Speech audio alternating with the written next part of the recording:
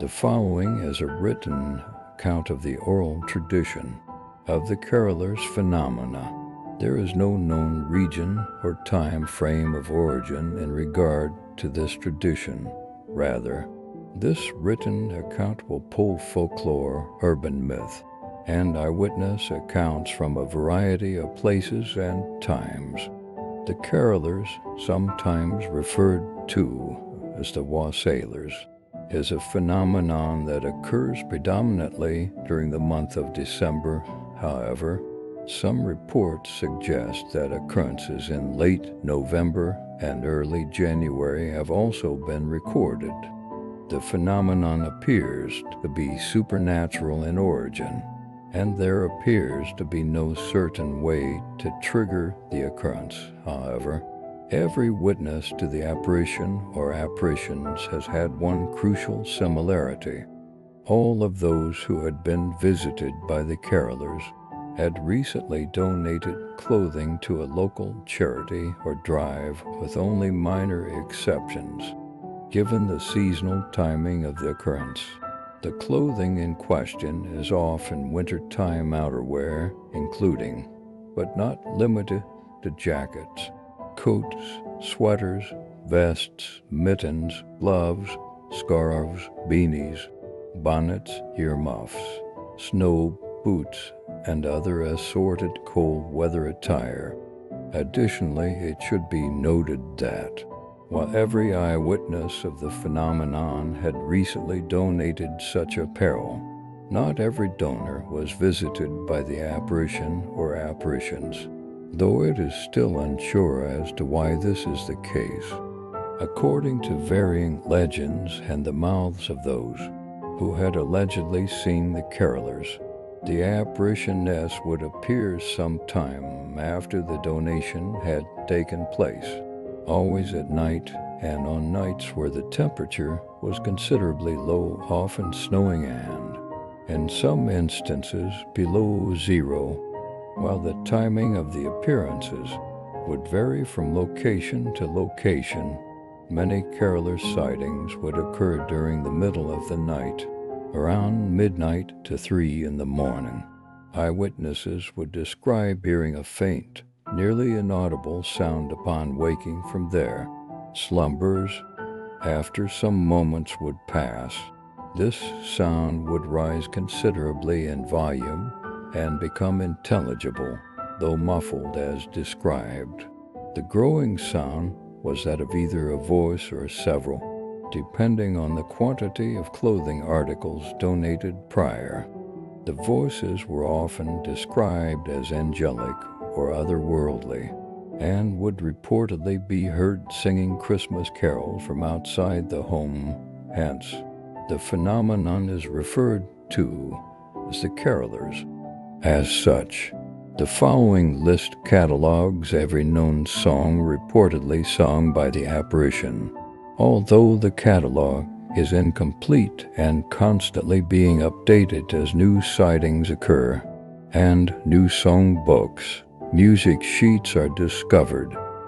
Here we come a-crowling, silent night, good King Wenceslas, addest fidelis. It came upon a midnight clear, tide rest ye merry gentlemen.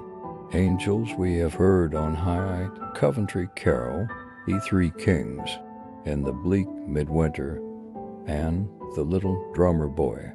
Upon hearing any of these carols, many of those who encountered the phenomenon would follow the sound to its point of origin, typically outside the home's front door, where the witness in question would see what appeared to be the clothing that they had donated prior, suspended in the air and seemingly worn by invisible persons, with the sound emanating from where a mouth should be, often beneath a beanie or somewhere within a hooded coat.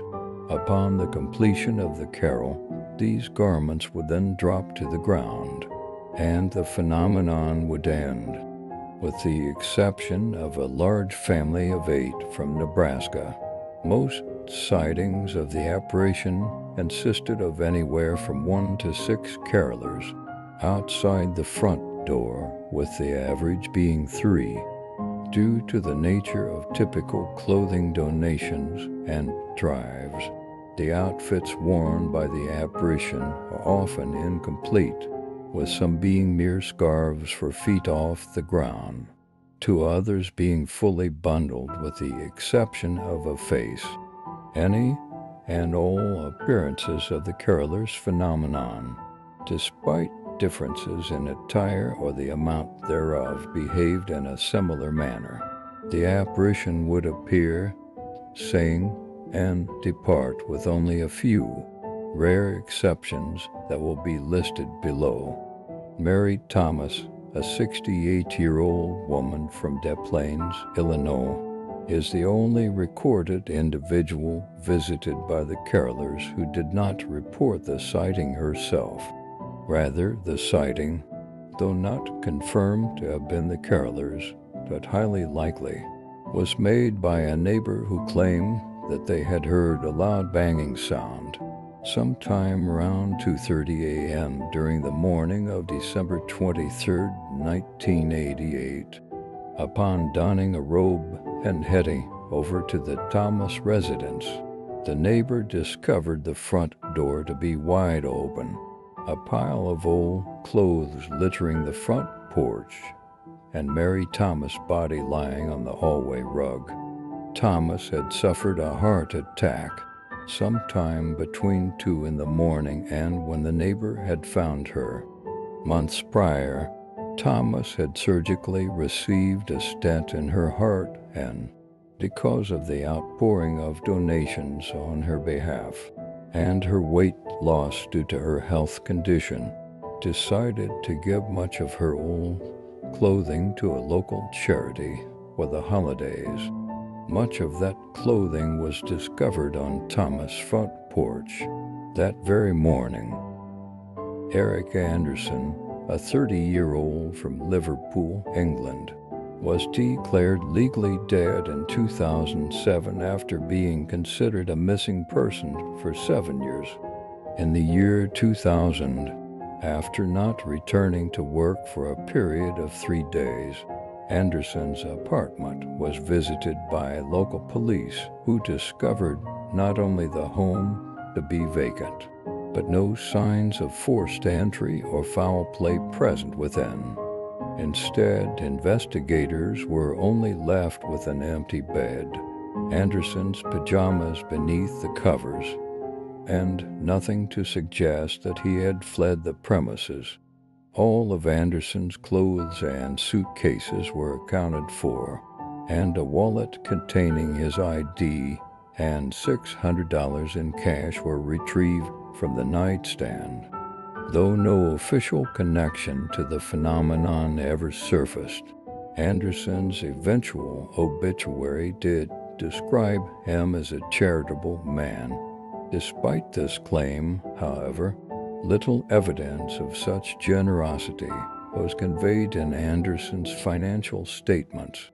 Additionally, these statements never once suggested that Anderson had any children, nor was paying any form of child support.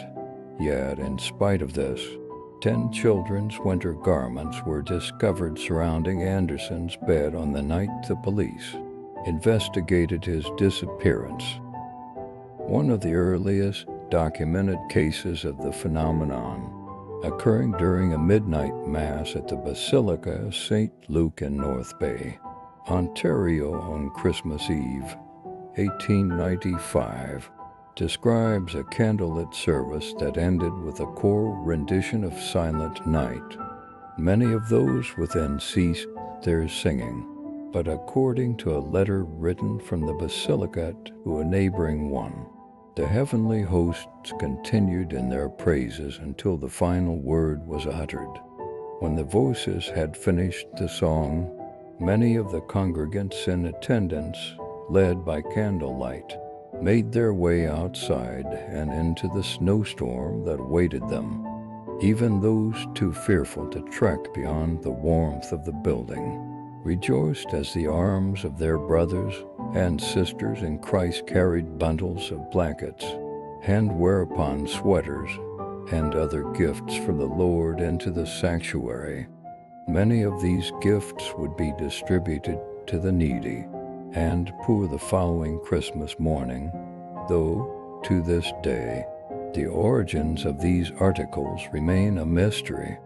Many paranormal investigators and some religious scholars have concluded that, if the claims of the phenomenon should be considered truthful, the carolers are mere harbingers who, rather than offer warnings for the future, offer gratitude for the past.